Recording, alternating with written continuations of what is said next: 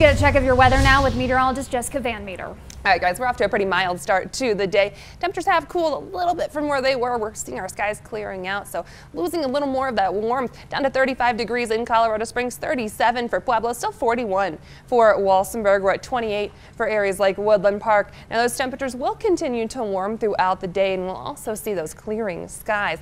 Now, they're clearing early this morning. That leads to some more cooling ahead of sunrise. We're already starting to see those skies improving quite a bit, especially around Pueblo, El Paso counties, even back towards Fremont, Teller, and Custer counties. That cloud cover going to stay confined mainly to the southeastern areas. We're still watching this disturbance across areas of New Mexico. That kind of pushed some of that cloud cover up towards our area yesterday and then through the overnight hours.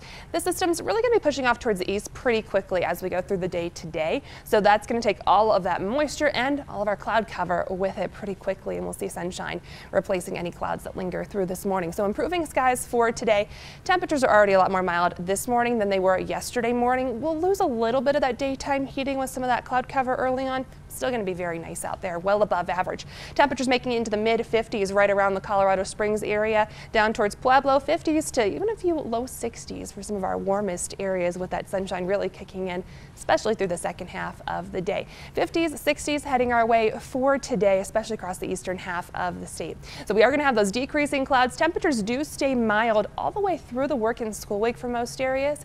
We'll be well above average. We are going to look for some gusty winds on Wednesday, some gusts over 40 miles per hour possible. Cold front heads our way in time for the weekend, and that'll bring our temperatures a little closer to seasonal. Something we're all looking forward to just in time for Christmas. It's actually going to feel like Christmas out there.